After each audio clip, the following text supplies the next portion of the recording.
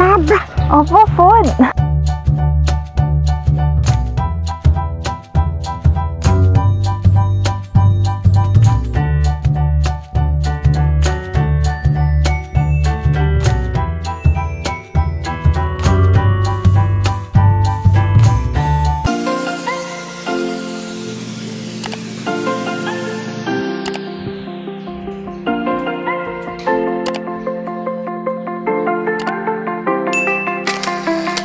Hi, it's Freya, and today I'm going to show you how to deep clean and sanitize your kitchen utensils.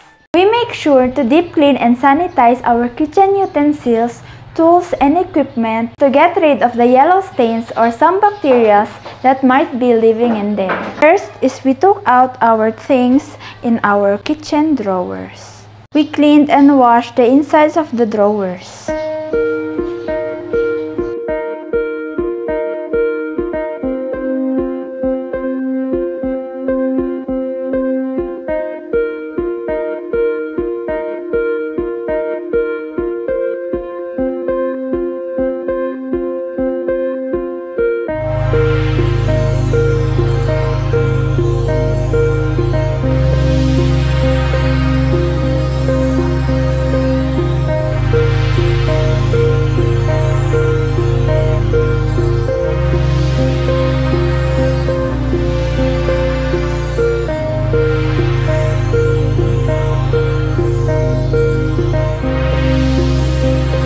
Then we sanitize our spoons and other utensils in the boiling water.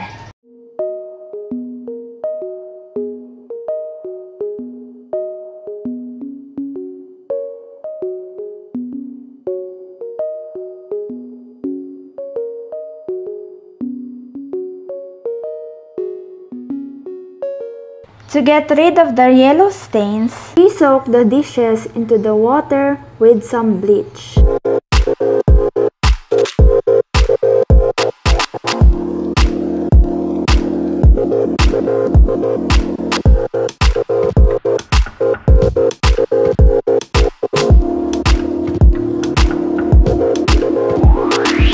And here are the other things that we're going to sanitize.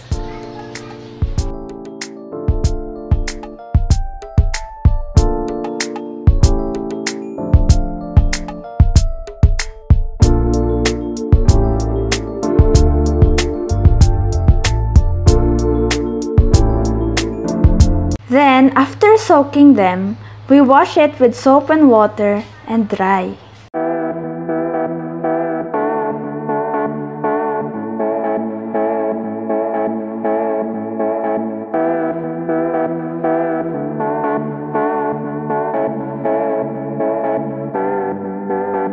And here it is. It's all fresh and clean.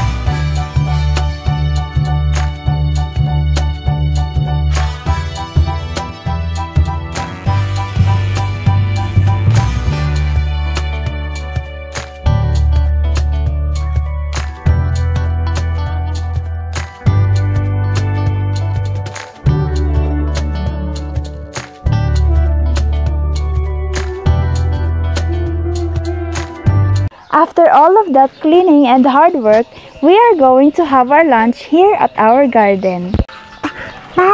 Opo, food!